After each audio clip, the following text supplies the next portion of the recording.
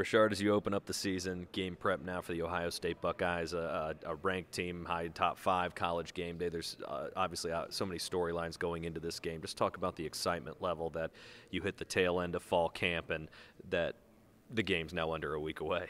Yeah, I definitely think, anytime you have game day, it's always going to be exciting. I mean, it's truly a blessing for us to be part of it. Not every school gets it and every team gets this chance during the season. So, it's fun. It's nice to see. I know the fans will love it. It's great for the school. And ultimately now we just have to get ready for the game. That's where our focus is. It's nice to know that. But you came here to play the game, and once that kickoff starts, it's all about the football game and none of the outer things that's going on.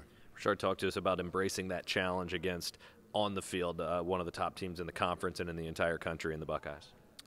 You love it. You always want to go against the best, and that's truly one of the best, obviously by the rankings. And just watching film, you can tell, great coaching staff, great quarterback in JT Barrett, and great receivers across the board from slot, tight end, and also to their outside receiver. So I'm looking forward to the challenge. I know my teammates are as well, and we're excited for this opportunity, and we just go out there, leave everything we got, and go compete with them, and, let whatever happens at the end of the game happen.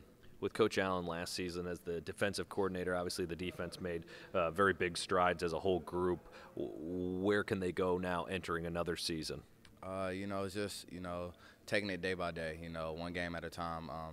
We want to rebound and capitalize off of last year, take it to a whole new level, but we know ultimately you have to take it one game, focus on that game and being the best in that moment, in that time, that play, that series, and then at the end of the season we'll look back and see where we rank at different stats, but ultimately it's just about getting the win, playing the best that we could play, doing our keys, and doing the best that we can do, and each accomplishing and doing our own thing.